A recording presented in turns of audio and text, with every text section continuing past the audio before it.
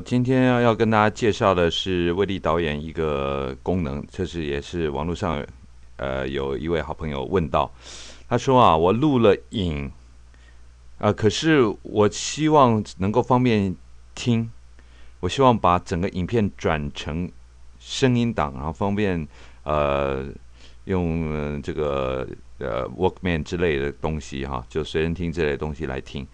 那怎么办呢？我们可以音讯分离，可是还是很麻烦。其实不必那么辛苦啊。像这是我制作的影片啊，这个就是那个我做的这个暑期的这个田径队的这个集训。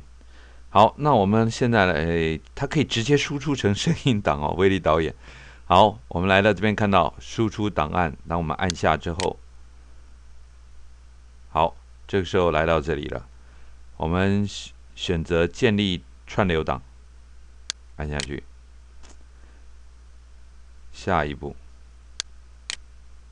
好，在这个时候啊，这里面有输出的品质选项，一般我们都会在这边选择高品质啊，或者是HD 的品质。不过，请你注意哈，在这边往上选的时候啊。好，在这边往上选的时候，有一个，不知道各位看到吗？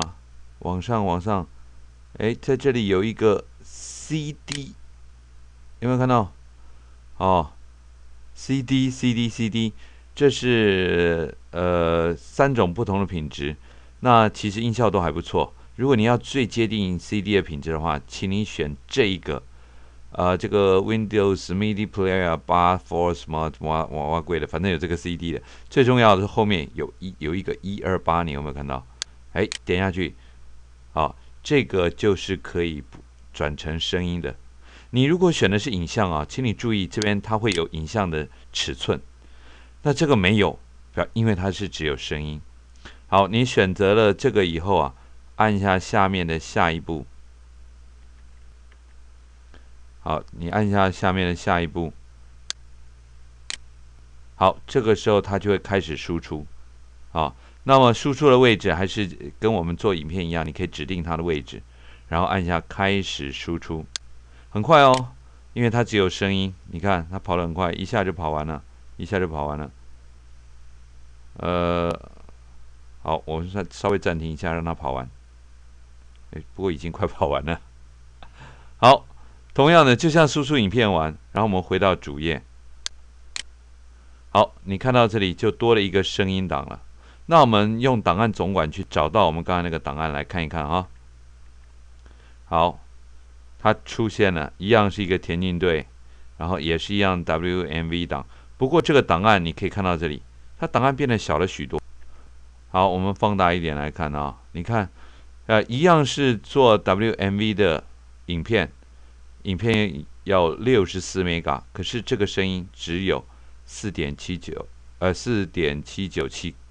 那么我们把它打开来看，你就会发现它是一个只有声音而没有影像的档案。那这个档案就变成一个声音了。那如果你一定要转成 MP3 的话，那欢迎各位到潘老师的部落格。好，欢迎各位到潘老师的部落格，找到影音教学目录。不知道大家看到了吗？好，我们放大一点看啊，影音教学目录，点下去之后，画面会切动。好，画面跑动了，请往下看，这里有一个多媒体应用，我们放大一点看，多媒体应用，按下去之后，它会跳到这底下来。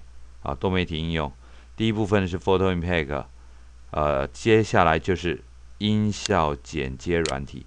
那这里面我有录制的详细的说明，那你可以下载它，安装它，然后有一个转 MP3 工具，之后用这个软体就可以把它转成 MP3 档。那欢迎你如果真的有需要的话，那你再来看这个部分的教学。